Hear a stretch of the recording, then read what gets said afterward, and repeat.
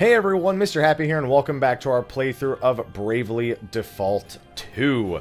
Now, in the first part, I was barely getting my sea legs back, so much so that I felt the need to include a little montage of me quickly grinding out a bunch of mobs after I had already been like, oh, maybe I should stop the video here. And I had to do like a whole separate outro kind of thing, because I just started grinding and I was like, this is too long and this is boring. So I'm back. I grinded for a little bit, I took a little bit of a break away, and this is what we have now. All of my party members are level 20, which is the max level for the demo itself. They're not all at their maxed job levels, but it wasn't really that hard to level the job levels at all once I had gotten a rhythm of things. And I got my rhythm pretty much like 5 minutes after I slept at the inn and then started my outro to the bunch of mobs that I was just killing. With that, we've landed on a couple of things. For one, our equipment's way better. Staff of Life is an item that was dropping off of the Wasp, so we're going to be dual wielding those. They have a decent amount of magic attack and restorative power. We've got a Mystic Hood, a Mana Robe, White Cape, and a Pendant. We've got a Mystic Hood and a Mana Robe for her too. She's going to be using a Rod of Ice, and she's actually going to be sticking with a Mithril Dagger in the second hand. We'll talk about that in a second. Also, with the Silence Immunity and the Poison Immunity, she's going to be using her Fist. It's honestly Monk, and being without a weapon has been probably the strongest thing so far. Not sure if there's any drawbacks to it at some point later, other than not having equipment actually on, but with the ability to have both hands empty, she's been really, really powerful. We also found this Calasiris. I think I found this. Did I buy this or did I find this? I think I found this on a rabbit in the dungeon in the last video, or somewhere I found it. And then he's got a Tomahawk. We found these on one of the snakes. He's got a round shield, plate mail, which we found in a chest, as well as the other accessories. Now for jobs, we're actually going to be running double White Mage, sub Black Mage on both Seth and on Gloria. Now realistically, I'd like for him to be a monk, because I'd actually like to use Eternal Inferno, as he's the only one who can use the special ability. But my reasoning is pretty sound. With Uncanny Economy, which is something I would consider mandatory for running Black Mage in the demo, it lowers MP cost by 20%, which is pretty massive when you're casting magic a lot.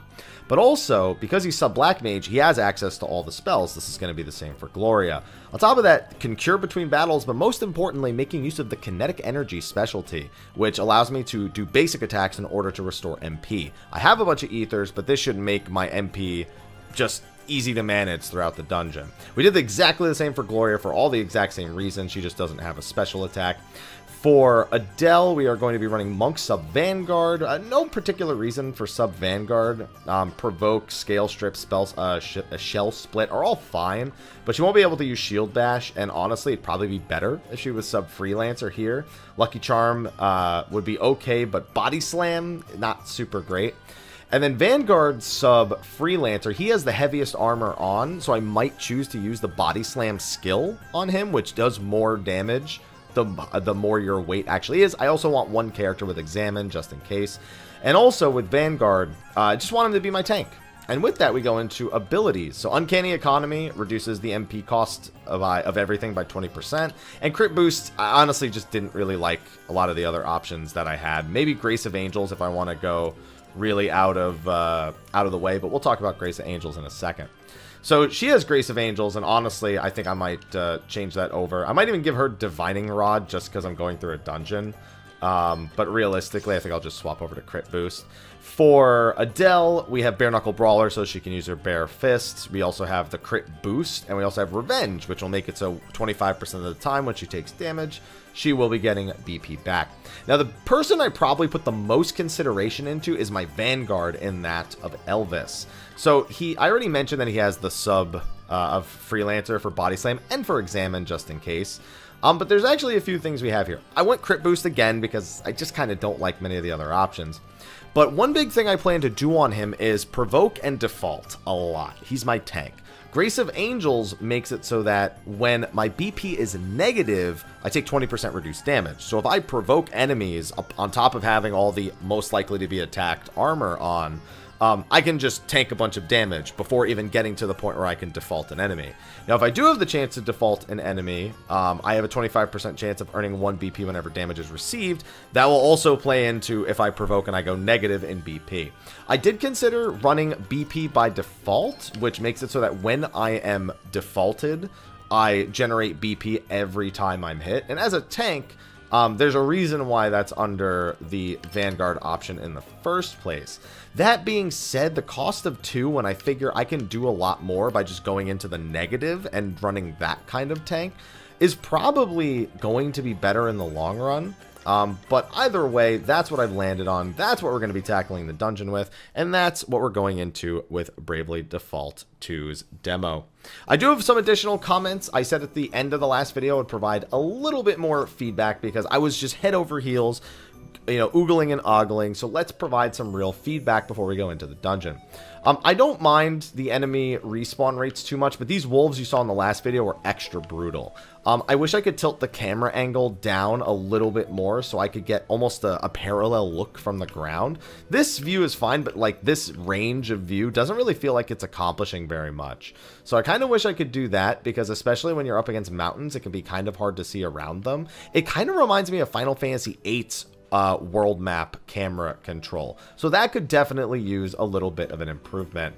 The actual encounters, you know, actually I had a pretty easy time with them once I took another 5 minutes and broke them down and figured out how much health they had, how much I could zerg them down by fully braving in a fight. And the result ended up being I almost always killed everything before anything got a turn. And that's without even using any special skills or MP. That's straight up with auto attacks. And that was, again, within minutes of me finishing the last video. Only a few encounters actually required strategy once I got my rhythm. And even then, I eventually overpowered them just because I'm level 20 with all these points and all this extra armor and weapons. Now, another thing is that the minimap is either non-existent. I'm actually okay with that. I still think it could be a little smaller, but this is enormous. I've played plenty of RPGs that have mini-maps that kind of emulate this size, and it's okay, but I feel like there's a better way of doing this without it blowing up to cover that much of the screen. It's something I would actually probably use fairly often, and I'm glad that it actually adds a bit of transparency to it when it takes up a bit more of the screen. But that's something that I could see, you know, definitely bothering some people. I didn't have any issues with the movement in the world map or even getting the jump on enemies once I got used to kind of what the range was on the little swipe right here.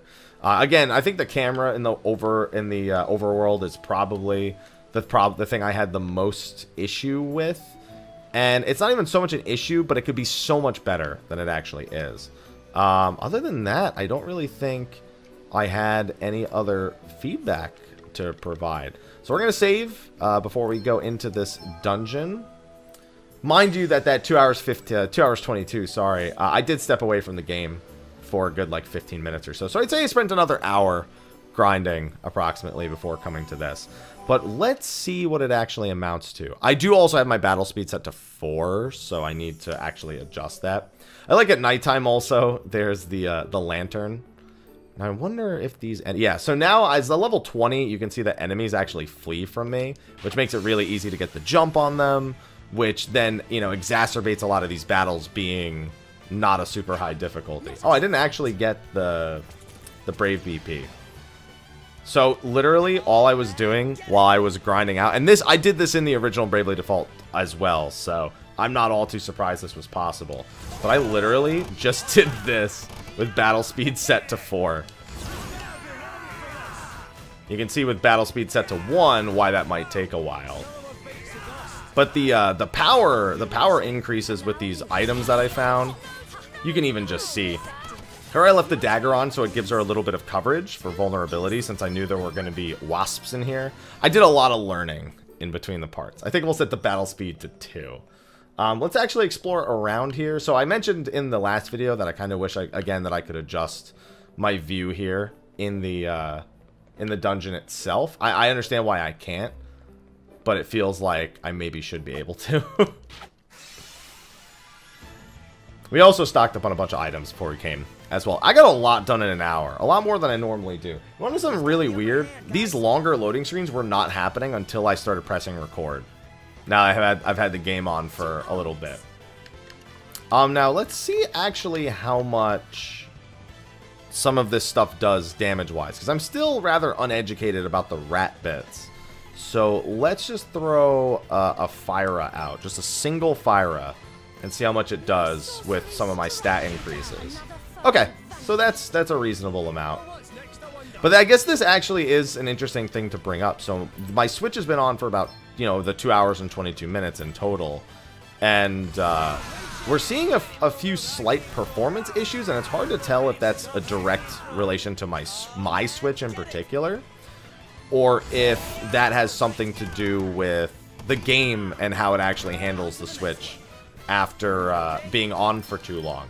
So I'm glad that we're capturing this, because again, I was told that there's a feedback section at the very end, and so seeing these kind of things, I feel like is valuable for things that I could include at the end for feedback, because I don't know where all of a sudden these long loading screens are kind of like popping textures are coming in.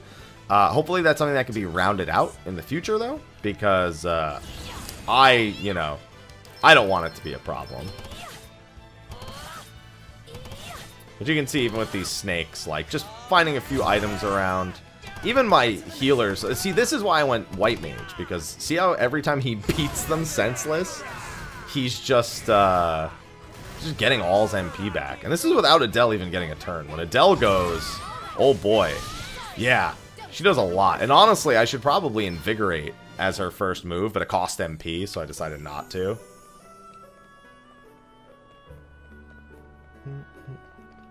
So, another thing, I'm kind of impartial to this blur. I actually like when blur options are available to be turned off. And, you know what, during the daytime it was fine. During the nighttime I find it a little bit more noticeable. I've had games where blurs like this can actually really kill the experience for me. And it doesn't kill it here, but I certainly would take the option to turn off motion blur if I was given it. So let's chalk that up. I really want to make sure that even though I was having a blast in the first part, I had a blast in the hour that I spent farming. I mean, it reminded me about how much, as much as I was not like a head over heels for the story in Bravely Default 1, how it really resonated with me from an RPG design standpoint.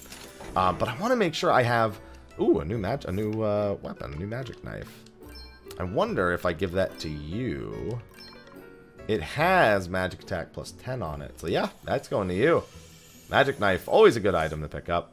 You know, I just wanted to make sure that there was some reasonable feedback and it wasn't all fanboying. Because as someone who's not a fanboy of Bravely Default, it was weird to me practically to be that head over heels about the demo the first time I played it. So I really wanted to stop, taking a few things that could be improved, because we don't just want the game to be delivered as is. We want them to improve upon it if they take our feedback properly. So I'm glad that I was able to do that.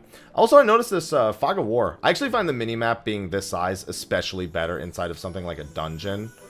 At least I can make more use of it. I didn't even notice that there was, I guess, dark areas that were not being uncovered.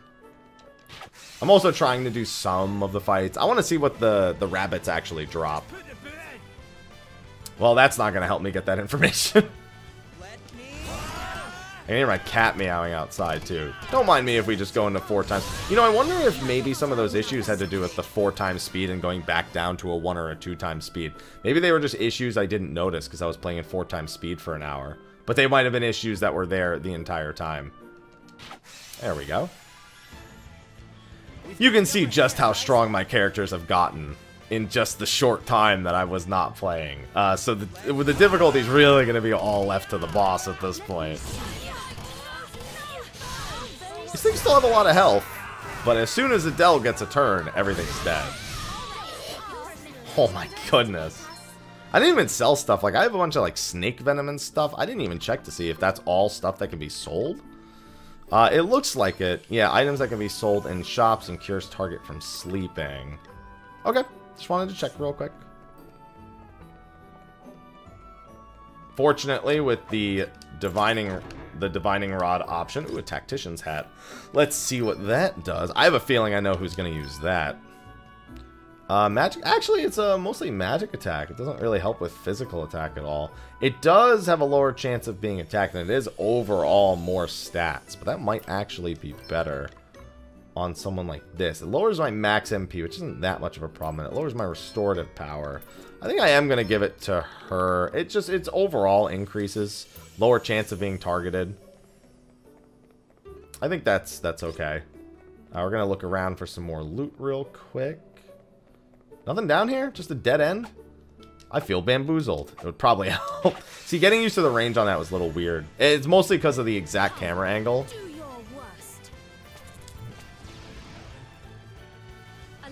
I'm a lot better at it in the overworld than I am here. Alright, these things do not stand a chance. I always love beating the enemies with double stabs. Or a staff and a dagger.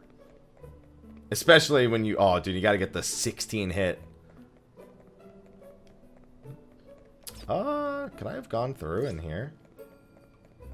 I like the snakes. They're like, nope, nope, nope. Everything... Everything's just like, nope. Nope, not having it. Ooh, a Valkyrie shield. I didn't even get the hit. I heard it swing, but... Oh, no, I did get it. I just didn't get... No, I didn't get the swing for the bonus BP. Very well. Again, remember, as soon as Adele gets a turn, everything's pretty much dead. Yep. She's so strong. Oh, these things drop antidotes, too. I didn't even notice that. There's also a treasure chest on the other side. You're the only one using a shield, so I'd assume that this would be a pretty unanimous... Oh, it makes him a lot slower. Makes him even more likely to be attacked, though. I'm willing to take the speed and evasion hit, because the more... If on the boss, I want him to be targeted. I'm going to be provoking, but I want him to be targeted as much... I didn't even see it there, because it was behind the mini-map. I should have seen it. It was totally visible. Ooh, alright, hold on. Well, you're gonna just do that. That's not changing. Way too strong to allow that.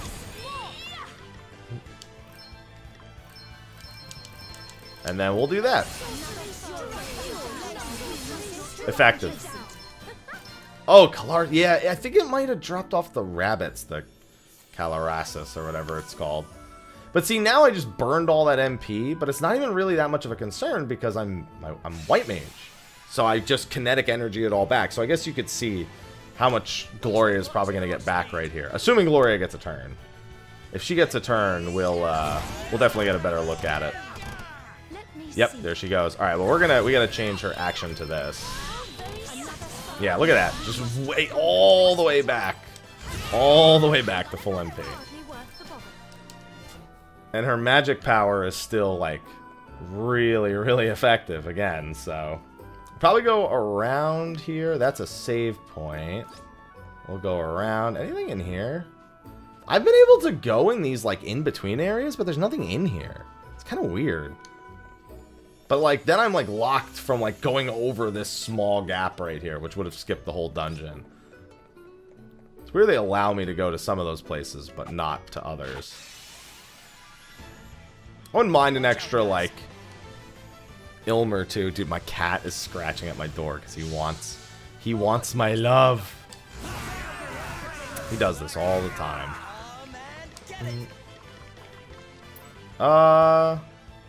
Yeah, you know what? Let's do the same thing that we did with her.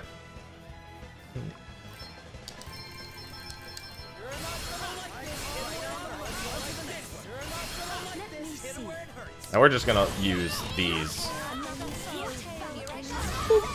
There we go. I'm gonna go let my cat in. We might have a meowing cat for the rest of this, but he's just clawing at that door. Oh, another tomahawk. Oh, hello, Tomahawk. Yeah, your food's not in here though, Aloha.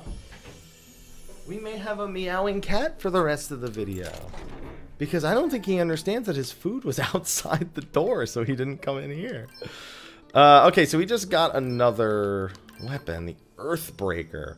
So this is better for his overall weight, which we don't actually want. Lowers his MP and increases his physical attack. It again lowers his speed and also lowers his aim a little bit. But again, increases his chance of being attacked. So this is the kind of thing where I'd actually really like an extra slot so I could have a counterattack or something. The revenge is as good as we're going to get, but that's not really what I was referring to. Okay, so that's going to fully restore everything. Let's do one more save. I almost just want to include this at the end of the first video. I might not even split videos, to be honest. Uh-oh. Looks like someone got here before us. Well, anybody who's come all this way won't be here for fun. Whoever that is must be here looking for the same thing as us. It's interesting seeing them do the dialogue just in the world and not like with the backdrop like they normally do. It's like, it's really jarring to me, but I like it. Mine at last. Just look at you, you exquisite little creature. And not only are you beautiful, you're going to make me rich beyond my wildest dreams.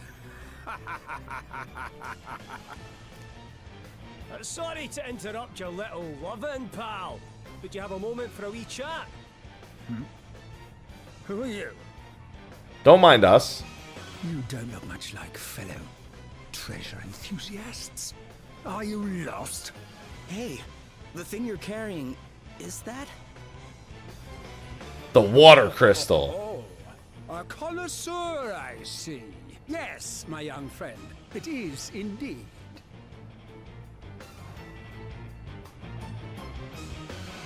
What's that? An asterisk. Oh, it's an asterisk. Dude, seeing physical ones is weird. You, couldn't see your way to letting us have it, could you? Something tells me he's not just going to hand it over, Adele. Indeed not. Perhaps if you were to offer me an utterly obscene amount of money, failing that, you'll just have to try and take it from me by force. Although, I'd recommend against it. Bernard's the name. Dreaded master thief and all-round criminal genius. And this asterisk is mine. Need persuading of that. Oh, thank goodness. Very well. Dude, if this was Bravely Default, that cutscene would have taken like 8 minutes longer. Oh, I've already got so much more faith. Oh, yeah, the boss arena. Oh, that looks great. Alright, we don't really know much about this guy, if he's going to have any ads, what he's weak against, so we got to take a couple turns. We're going to go into the negative on Elvis here. We're also going to just throw a few basic things at him to see if they work. He can be poisoned. Okay. We are also going to go into the negative, I think, on her, just to reduce both of his defenses. There. And then on him, we're just going to throw an element out to see if he's weak against anything, because we still haven't gotten to our... actually, you know what?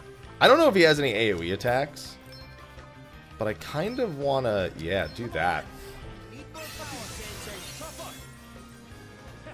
And then we're going to use 2 turns on him. We're going to use 1 to examine. So we're going to go into the negative, which is fine because we purposely prepared for that. And we're going to provoke him. So he is weak to lightning and daggers. He's got about 20,000 health. Oh, wow. He didn't do anything. He took 500 damage from the poison. Alright, well then here's what we're actually going to do.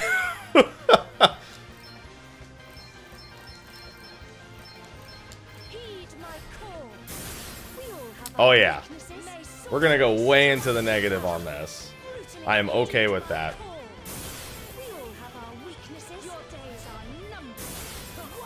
Alright, that's about 1/5 of his health. We're going to do the same with Seth.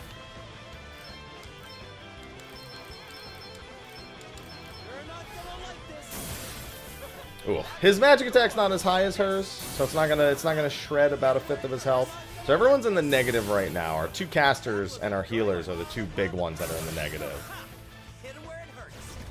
So he's gonna default, which is still gonna lose him 500 health.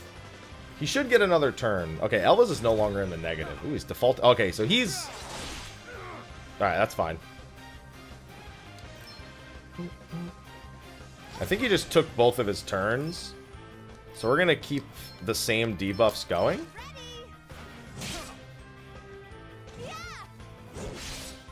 Right, let's see.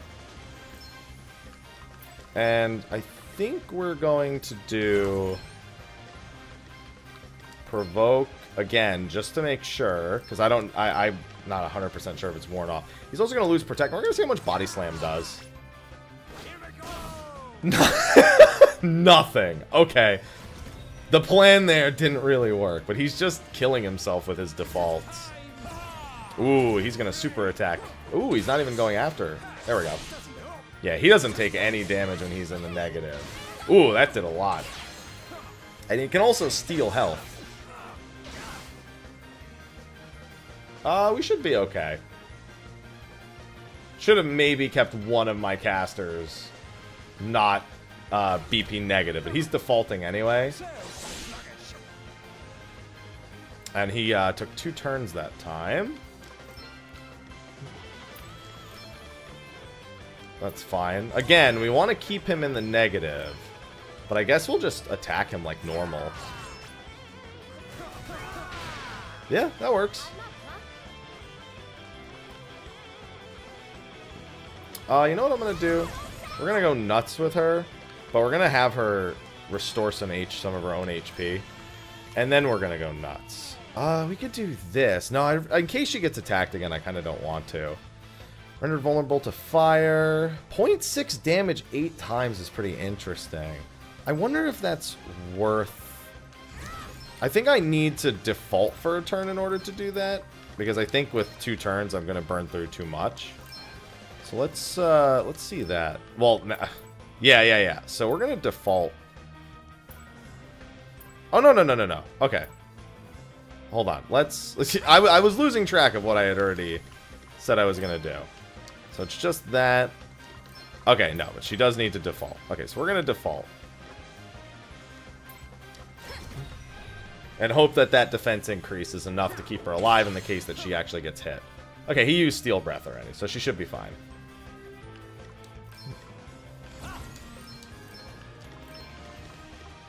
I wonder if he can be blinded. Yes, he can. He can't be blind. Oh, no, he can be blinded in poison. It just kind of goes in and out. All right, let's see how this does. Oh, that's pretty good. I still think it might have been better for me to just do 4 attacks instead. Ooh, he missed.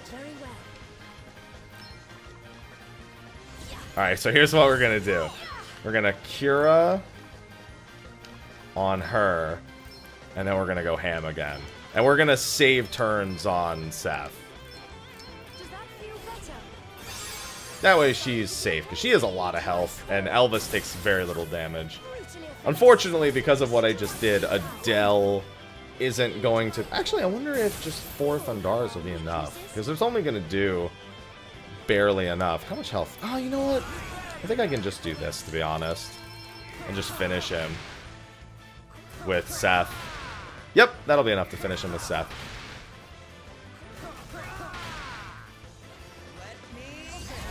There you go.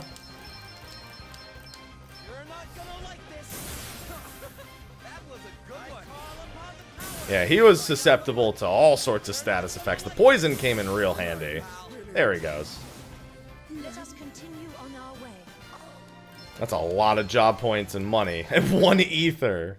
I mean, we get an asterisk too, but I'm assuming it won't bother showing us the whole obtaining of the asterisk. Oh, actually it might.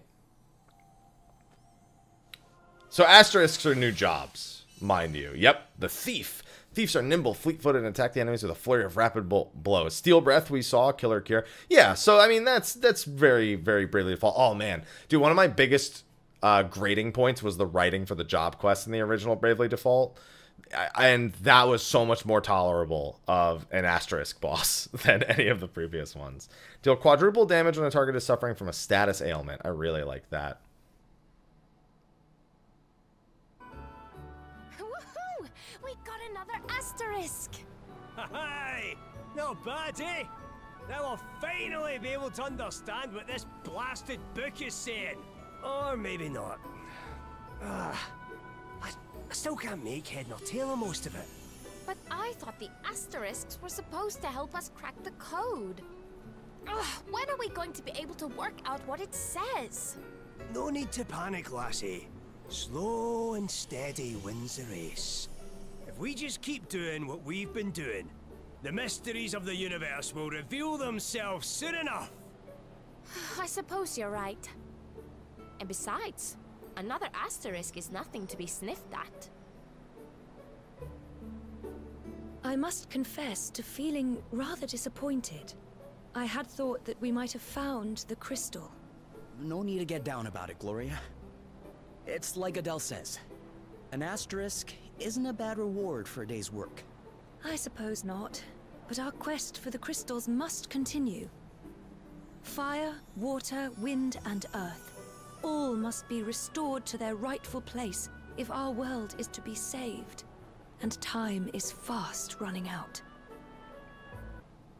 There we go. Thanks for playing Bravely Default 2. The story ends here, but there might still be a few things left to discover. Why not keep playing and see? Interesting. I wonder what that means. Well, I mean, we got to go back in and find out, right? It's time to choose. Accept your fate and await oblivion. Or make a stand and fight for survival. Step into the light. I can't skip this. Hero. Be brave. Oh, it's because of the credits of the demo. I was like, wait, what? I thought it was like playing the end again. Or like it was playing like the intro scene again.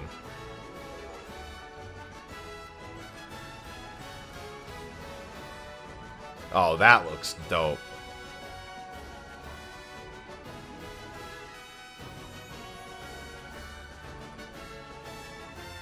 We'll save the world, Gloria, I promise.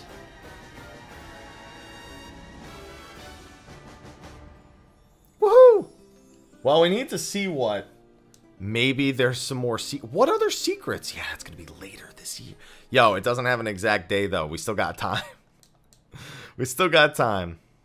Okay, let's see what happens here. Saving. I was told, where's the, I was told there's a feedback section. Maybe it's on the title screen. Let's save and go back to, so wait, first, what does it mean by there might be more secrets? Like, what? Like, what secrets? Something in there? Was that open last time? I don't remember. Hey everyone, just another closure to this video. This is actually going to need to be 3 videos because I didn't find the extra secrets when I was actually going through part 2, and people had to tell me about it on stream the next day. So there are actually 2 super bosses for me to fight in this demo, which is great, but they're going to be a different video altogether because both the fights took me a little bit of time. So stay tuned for part 3. It'll be a Bravely Default weekend, it seems. So thank you for watching this video, and I'll see you in part 3 for the 2 super bosses in the demo. Until then, take care.